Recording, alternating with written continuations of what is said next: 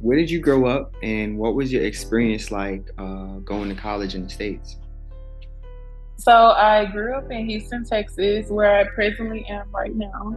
I've been in Houston most of my life until I went to UT Arlington for college when I was around 17.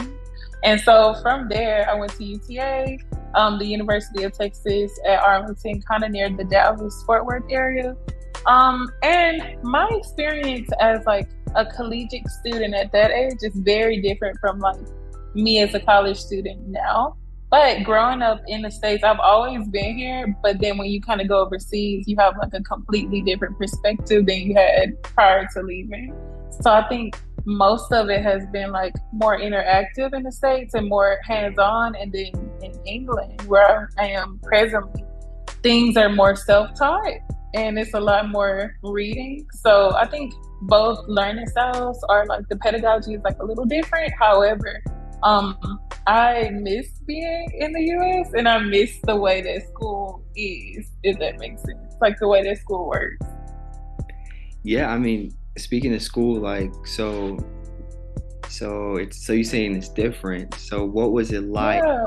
going to college in the UK, and what inspired your move? So going to college in the UK was honestly at first I thought going to be like the worst time of my life, and let me explain. Okay, so firstly, you better know how to ride the subway because in the UK and London they have the hugest or the largest transportation kind of place in all of the UK. So I didn't know what was going on. That's number one. That's the truth.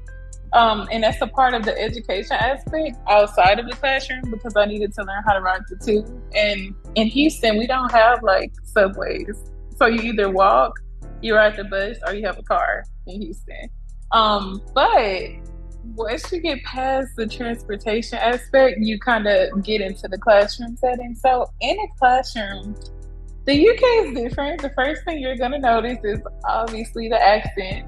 So everybody has the cute British accent, and I'm from Texas, so that's number one.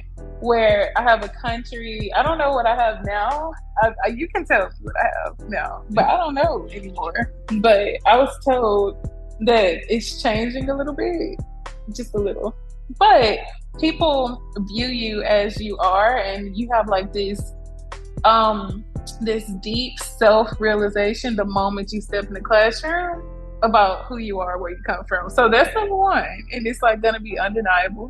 Number two is everything you thought you knew will be challenged in the UK, and it's not in a bad way. But for example, if you thought I did math this way, well, in the UK they call it like maths with an S, like MATHS. They don't say we're gonna take math; they say maths, and I was like, Wow, that was number one.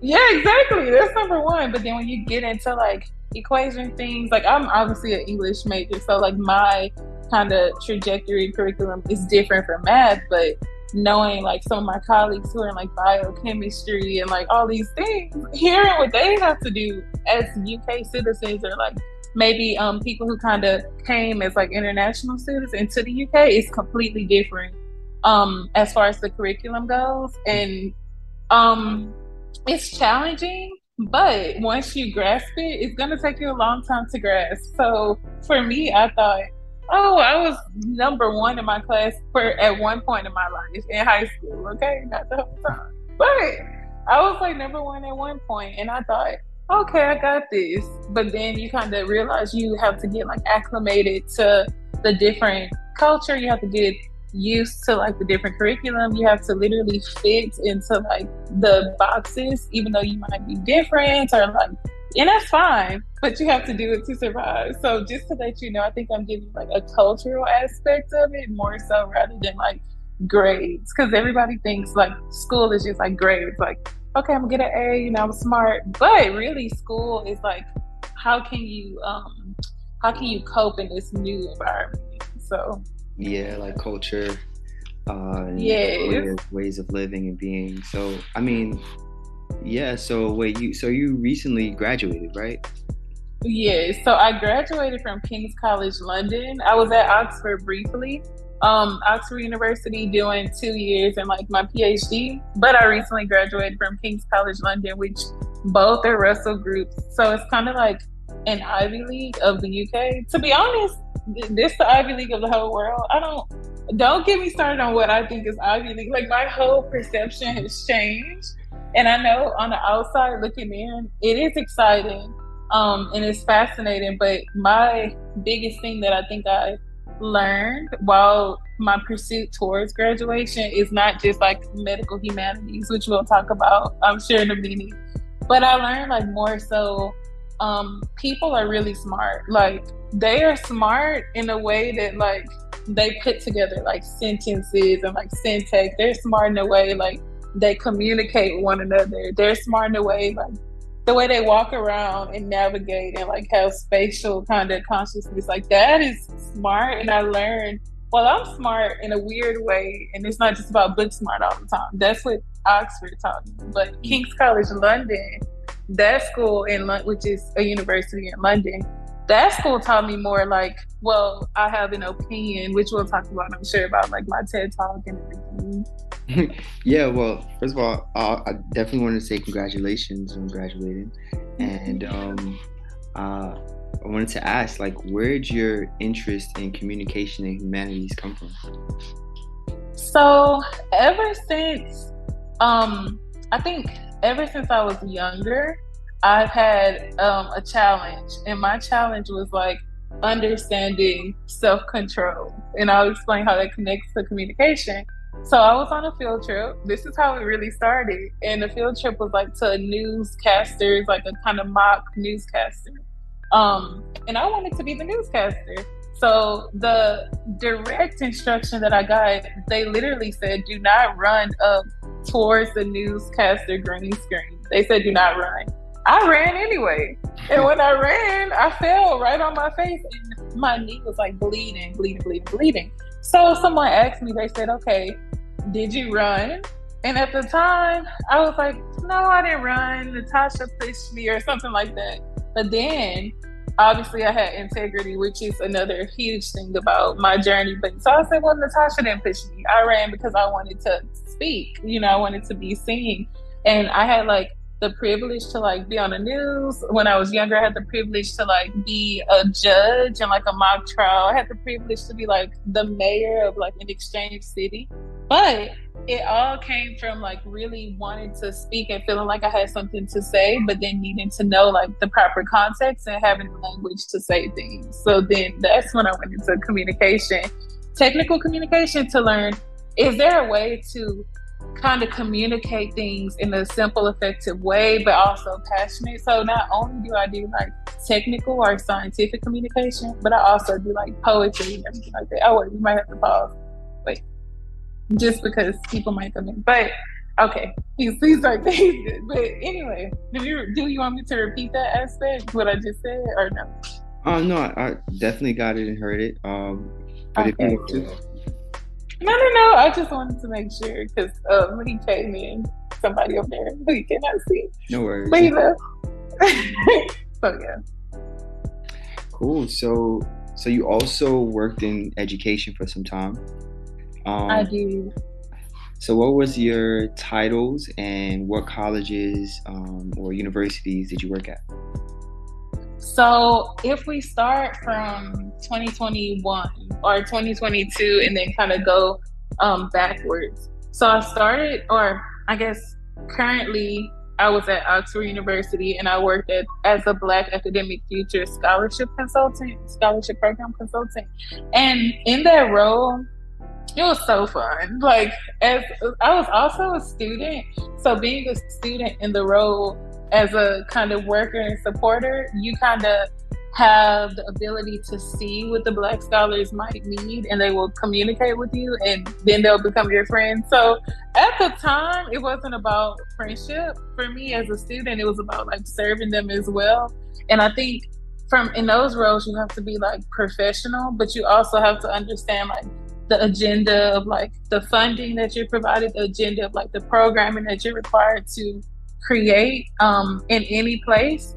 But I think for me, the most critical thing is community. And so that's what I brought to Oxford. And then the next role I had was, I think, community facilitator at King's College London. So King's College London was similar as far as like me kind of pulling and resourcing the tools that I had with communication to make people talk. So in London, if you know, people don't talk on like the tube, for example, and the tube is like the subway. I don't know if you know this, but for example, there's a kind of silent, I had to learn it the hard way and I'll explain. On the tube, there's a silent communication that you don't communicate. So if you see somebody and they look at you, you don't make eye contact, you don't smile, you're literally supposed to be like the whole time on the train. Now, when I first got on the train, I looked at somebody, that was my first time in London, so I was in 2019. So I looked at somebody and I smiled and they looked at me like, and I was like, okay, so I thought the lady was rude. Yeah, but it's a certain decorum. But kind of knowing the cultural decorum in London, trying to break through that decorum academically within King's College London was difficult, because some students may have come from London, but some students have come from like Paris, Amsterdam, just different places, the Netherlands, and they're all different. So number one, like in that role as a community facilitator, which is basically like a person who creates community constructively through like programming similar to Oxford, but it's more like directly impacting the students, and you have to make them talk. So that was my job, making them talk, making them comfortable, being a welfare lead.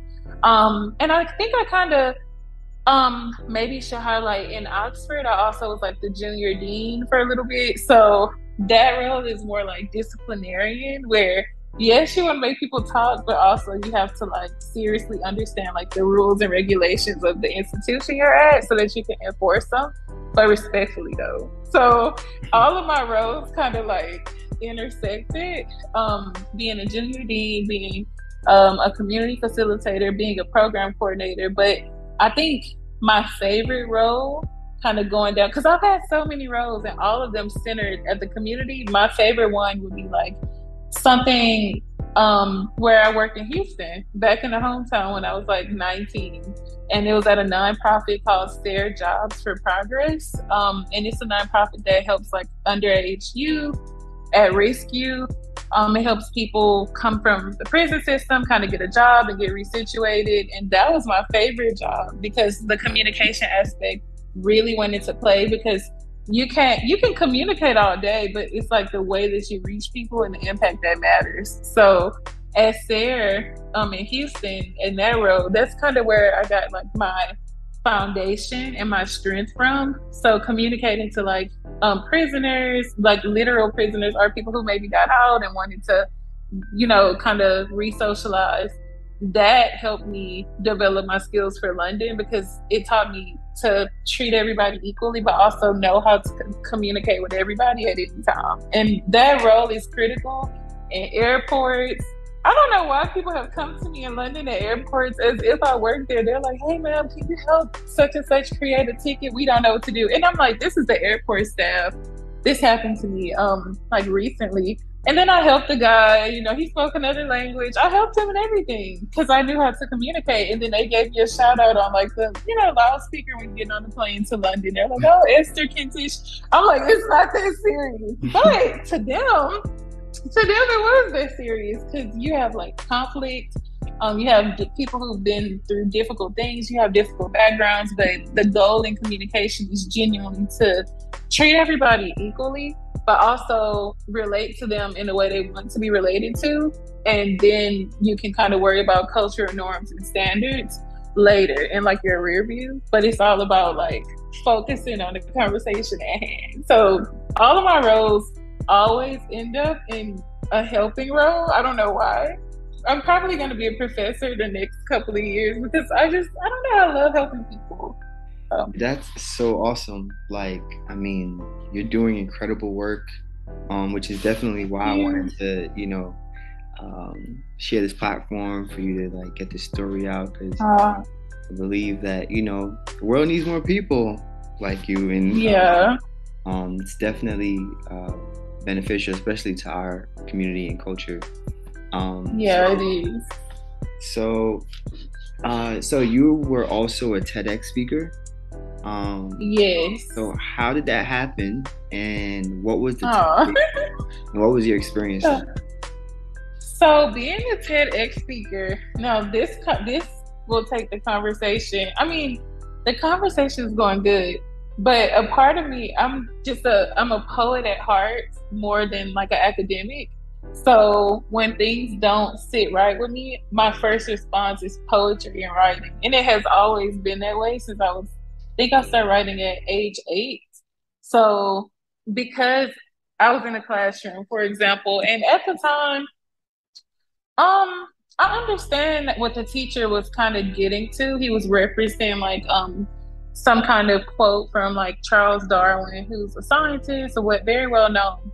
But it basically he still mentioned the word like Negro, like just casually, like while I'm just sitting there in the front row, and he's like, yeah, the Negro is lower than like the ape or in a white man is the closest to God. So when my ears processed that, right. So my ears processed, I'm like, I gave him 30 seconds though to clear it up. That's how I am. So I'm like, let me just give him a few seconds to clarify his position or like why is he mentioning this and how is it relevant? This is just how my brain works. But he didn't.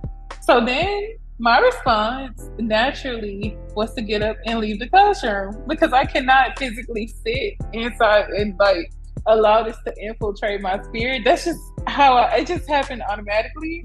But when I left the classroom, I wrote a long poem about how I was feeling, and I wrote it like in the restroom kind of area alongside, and it was very tough to go through as like the only Black scholar at the time in the English program at King's College London, at that level, at graduate level in that program. So for me, hearing the word Negro, it kind of coming from somebody who's white American though. So he went to like Cornell University. So you know that you shouldn't be saying Negro in the UK just because we left doesn't mean that we can use that language in that context. So most people would say, oh, maybe he knew better. For me, I didn't, it had an impact on me that was so like socio-cultural and also personal that it affected me. It kind of led me to write poetry about it. So when I did, somebody found out about it at King's College London, and then they were like, you should sign up for our TED Talk. You need to do a TED Talk on this. And then I went and I auditioned for the TED Talk, and then the whole group, I guess they voted for me to, go on and take on this talk, thankfully. But they were able to kind of give me the platform to do so at King's College London, and that is how I became an international TEDx speaker because of those students there. And they were like, well, we feel you need to tell somebody about this. We think that it's an idea worth sharing, which is like the whole idea of TED Talk, to have an idea worth sharing. So though it was tough, some fruit still came out of it, if that makes sense. Absolutely. I mean, that's incredible that, first of all, that you went through something that was emotionally deteriorating, for lack of better words, and channeled that and was able to go to something like art, music, Right. poetry. I mean, music, no, you're right. Music too. And express yourself in that way, and so it was kind of like therapeutic for you. Yes, it was. It was fun to write. It was tough and emotional to write though. Because the way that the TED Talk is constructed, and I don't know if everybody knows this, but this is like the ins and outs of having the TED Talk, is you write it as a speech first, you memorize it, and then you recite it, or it's kind of performative in that way. But the words are always yours. So it's a lot of like editing that kind of goes into it. But for me, it wasn't really the editing that kind of edited out my feelings or anything like that, because my poetry, the original poem that I wrote, was kind of knitted into my TED Talk, even though it was more like a monologue, or like not really it was a dialogue between me and myself the entire time. If you go back and like watch it, but though it was sad, I felt it was a responsibility to share how I felt on that topic. And most of the time, when I'm passionate about something that's extremely serious to me, I will share how I feel about it.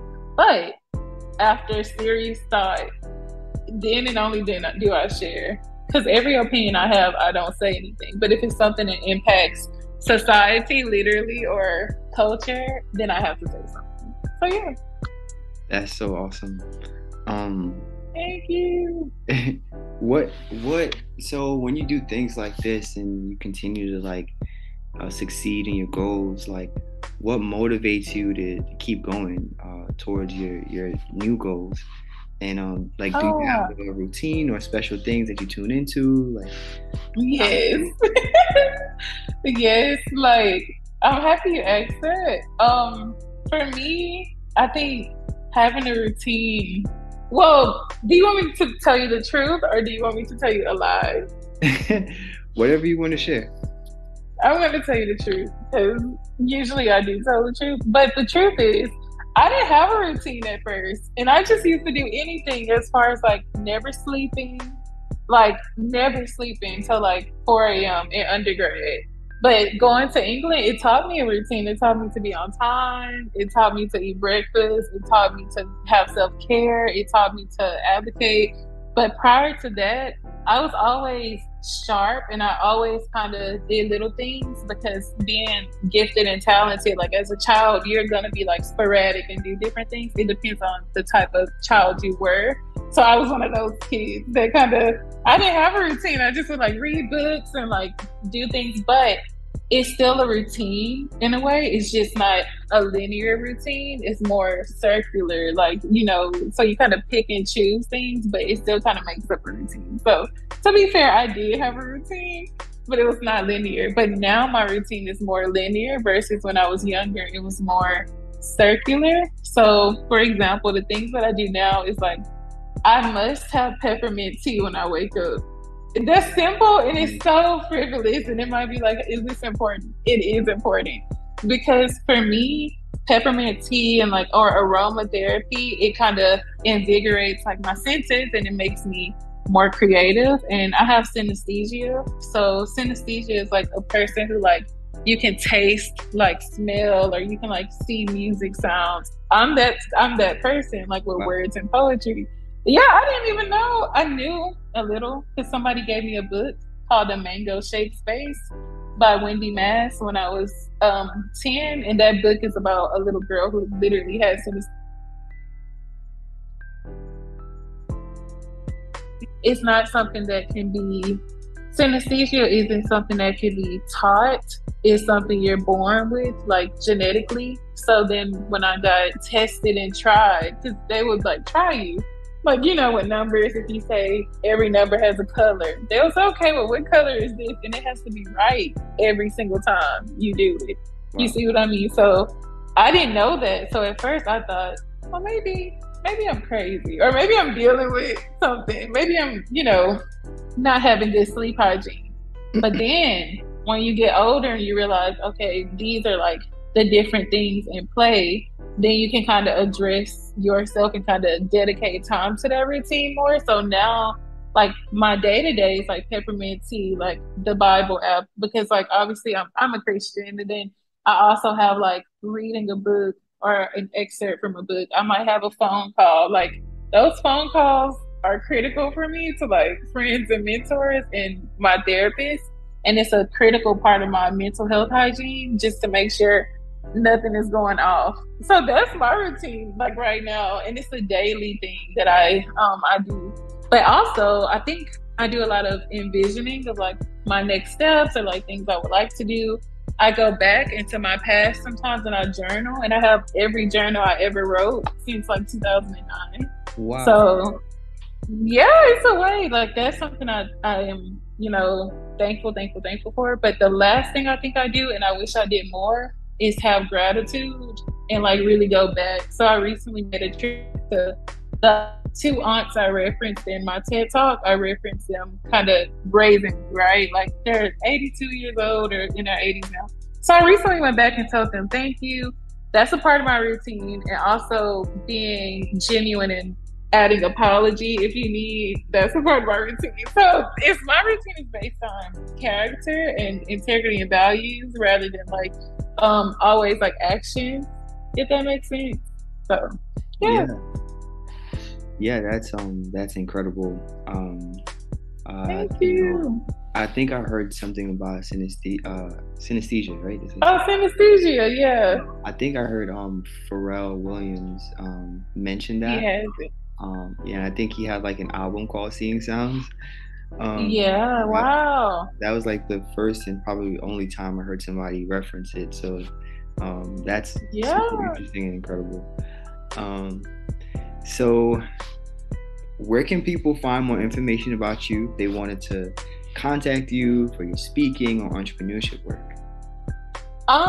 So for like speaking and entrepreneurship work, because I do have a publishing company, like a Christian publishing company, and I love helping people. Literally, like one of my friends, if he sees this interview, he will laugh if he sees this podcast. But he's an international rugby player, so I interviewed him a long time ago, and I like helped him with writing and different things. So if anybody needs help with writing, they can contact me directly at kentishpublishing@gmail.com, just like my last name, and then publishing@gmail.com. But if they need more like guidance, like academically, spiritually, or personally, it's easiest to contact me on like LinkedIn, which is my name, Esther Kentish, Facebook, Esther Kentish, Instagram, Esther R. Kentish. So it's just so many ways, and I'm always like available to have like a conversation. And I think that availability is also a critical part of my routine, believe it or not, like to just chat with different people. So I have friends in like Africa who I chat with on a daily basis, and I've built like relationships with them in the Philippines, the UK. And I think it's not about the placement of them. It's more about like you learn more about culture and you learn more about the needs of others when you are able to connect with them and figure out what they're doing. So I'm open to chat with absolutely anybody as long as it's reasonable. Then I can be contacted that way. Yeah, that's so awesome. Thanks again, Esther, for taking the time to chat with us and share your story. Appreciate you. Very cool for for the information and stories that you told and shared. Yeah, I appreciate you inviting me onto your platform and just for reaching out. I saw so many of your videos and just so much of your content like over time. And I think you're doing a good job. So I hope you continue to like inspire people, interview people, bring them onto your podcast and just continue open conversations because I think that's important. So yeah. Thank you so much. I appreciate that. You're welcome. You're welcome. Okay. Well, goodbye for now. All right. Wishing you much success and prosperity and blessings. Peace. Thank you.